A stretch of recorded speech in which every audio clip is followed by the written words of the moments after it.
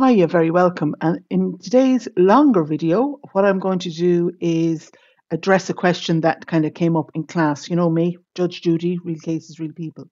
So what I have here is a list of names, date of birth, um, randomly generated apartments, date of last appointment, the rest of it.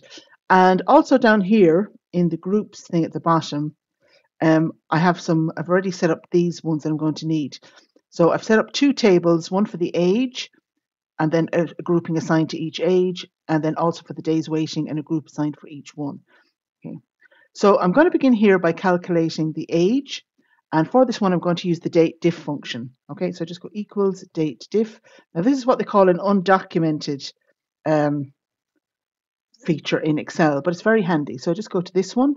So I take, this is the date of birth I have here, and then I put in today, open bracket, close bracket. And the last bit then is I want this to appear in years. So I just put in Y at the end, and then I close my bracket and press enter. So it tells me an age of 5. And that's dynamic because, you know, people do get older, as we all do. And basically what it's going to do, let me just tweak here now. So I'm going to do is then just come over here to the corner and double click to copy it down. Okay. So that will always give me an up-to-date age. Okay. For the next bit now, I now need to assign this into a group. So I'm going to use my TrustDV lookup for this one.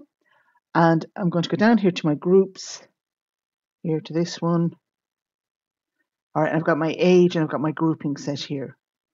So just click in the age group. I come up to my formulas. And then I go to lookup and reference, go down to my VLOOKUP. All right. And I'm going to go across here to the age because this is what I'm looking up.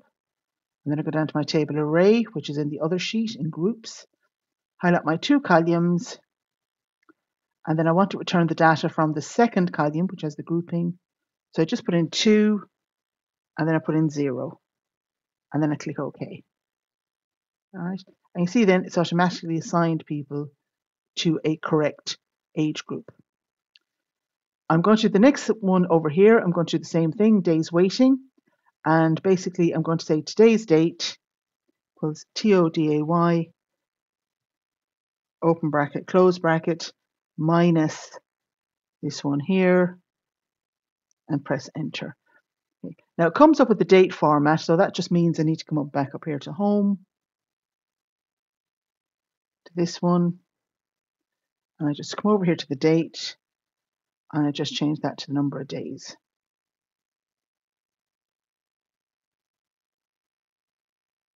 And then it's 2 decimal places, so I'm just going to knock that back down again to come over here. And again, just double click on the corner to copy it down.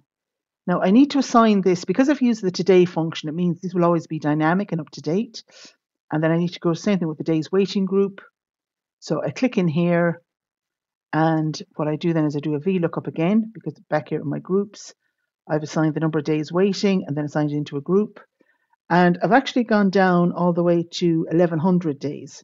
All right. And if they're waiting longer than 1100 days, you just would expand the table to accommodate that. So I come up here again to formulas. Again, I go to my lookup and reference, go down to my VLOOKUP.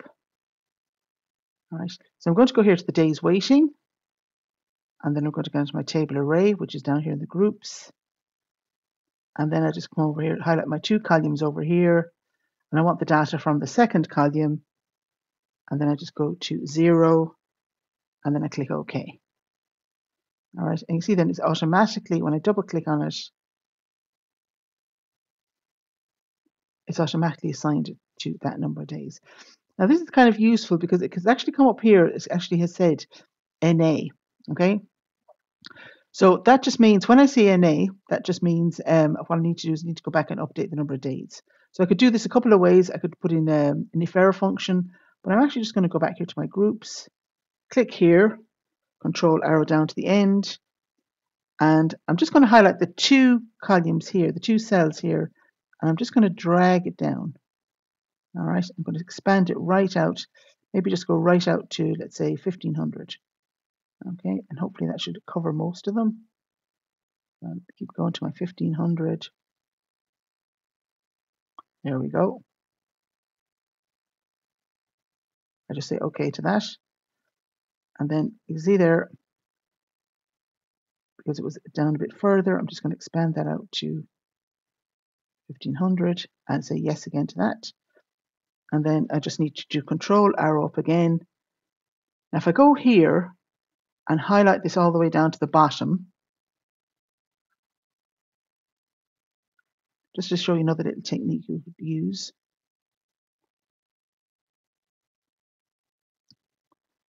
And I can just do Control and D, D for down, gives me that one. Now when I come back into my people list, and I just have a quick look down here, and I'm just going to do a quick filter on this just to check. So I just come up here to data, then filter, and just make sure, nope, that's all accommodated now. I'm going to knock off the filter. All right, so now my data is prepped and ready to go. So the next thing I need to look at, which I'm going to look at in the next video, is how I can actually extract some meaningful data from this.